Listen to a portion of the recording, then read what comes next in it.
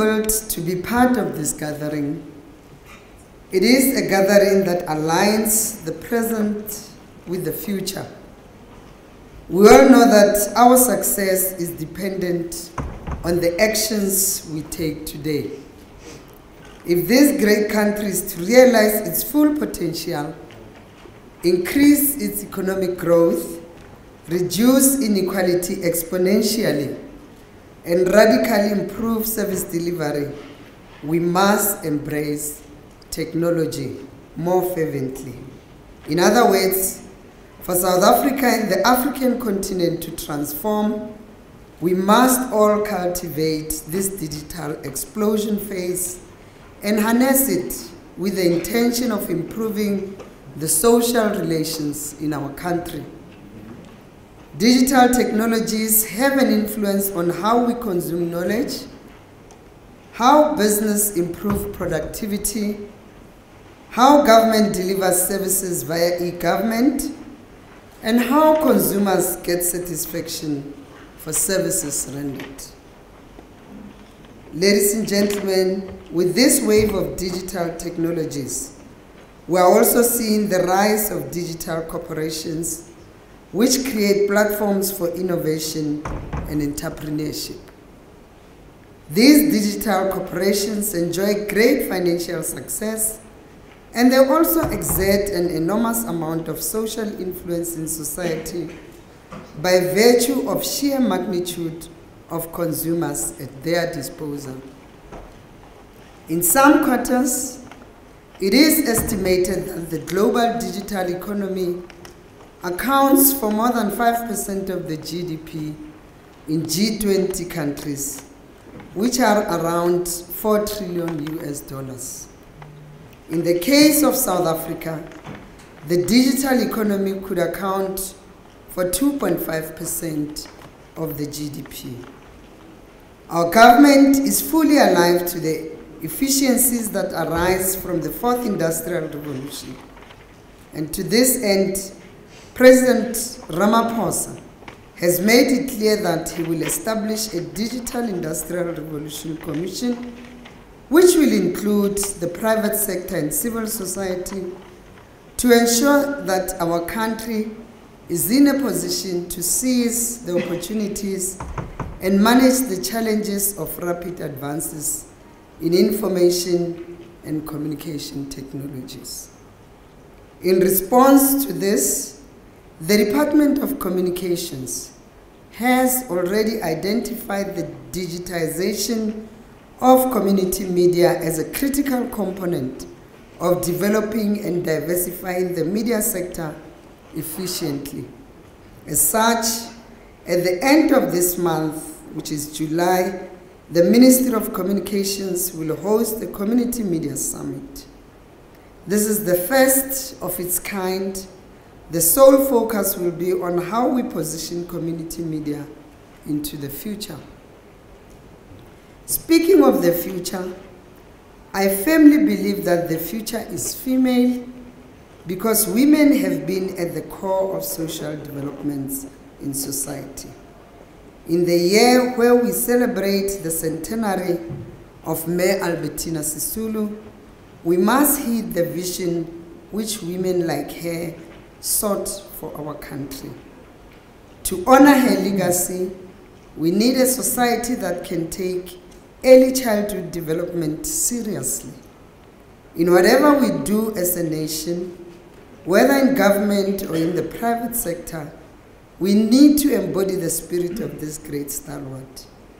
This is a spirit of courage, of fortitude, and endurance.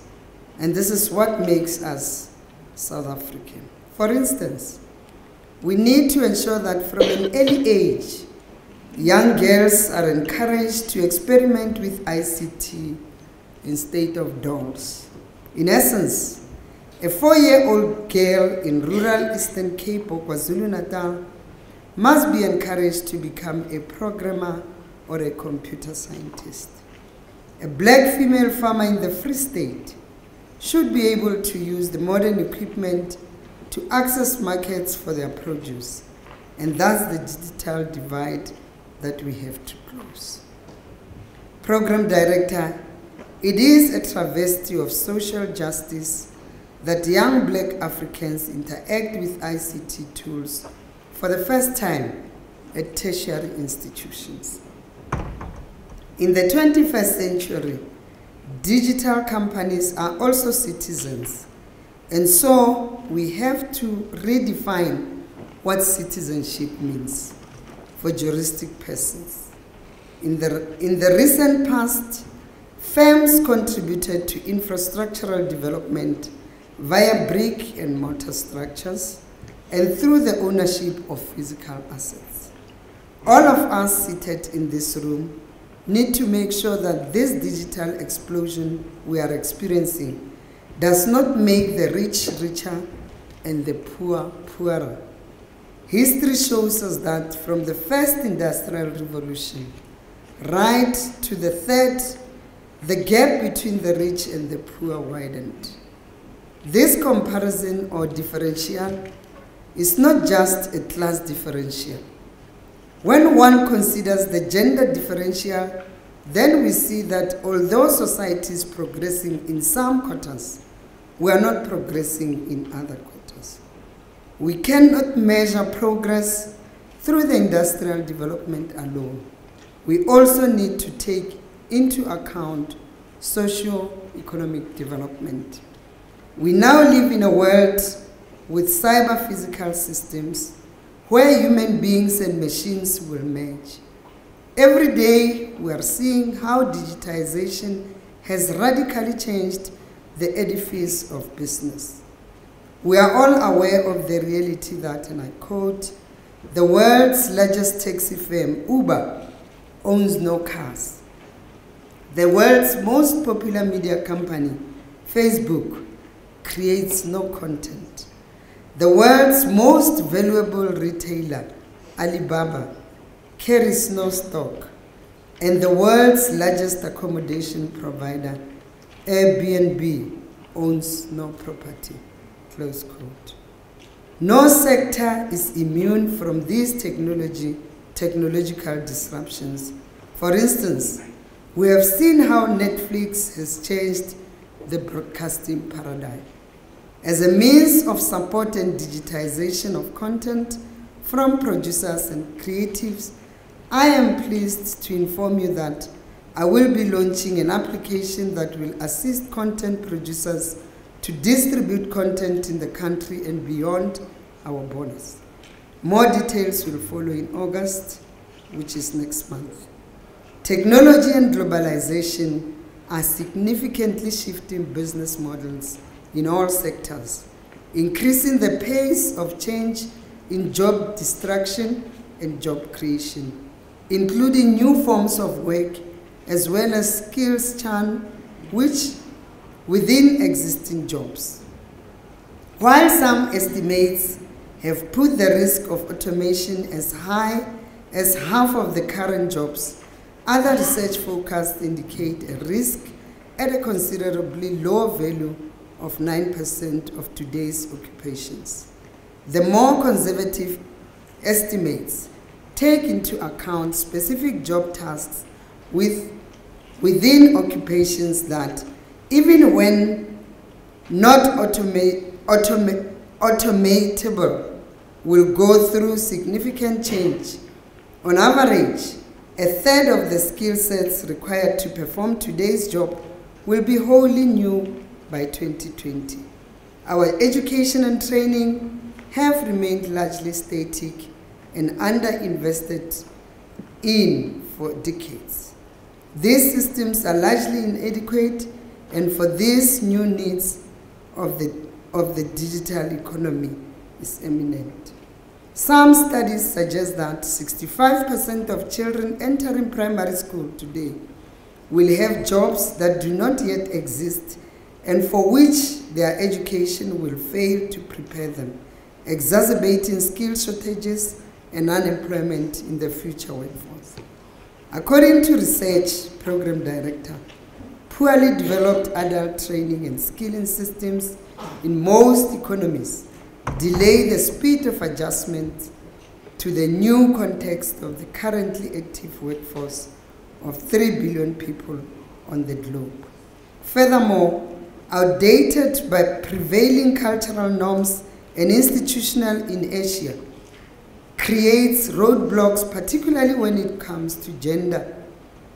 Despite rising levels of education, women and people with disability continue to be underrepresented in the paid workforce, especially in high potential sectors and high status jobs. The higher you go, the fewer women you see. The latest data from the World Economic Forum shows us that, on average, globally, women have less than 2/3 of the economic opportunity than men, and the rate of progress is stalling, with current forecasts to economic parity at 170 years. If we are alive to these issues, we must act now by using this Tumamina moment as an impetus for tackling long overdue reform on education, gender, and work. We not only have an opportunity to stem the flow of negative trends, but to accelerate positive ones and create an environment in which all South Africans can live up to their full potential. All of us should be preoccupied with preparations for the President's Digital Industrial Revolution Commission.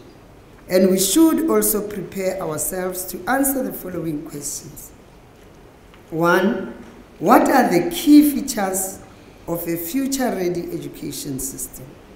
Secondly, what are the key adaptation strategies for managing the transition of a new world of work? And lastly, what are the key features of a digital economy? I urge all of you to prepare the current and future workforce in your organizations for the digital economy by investing in digital literacy and ICT skills.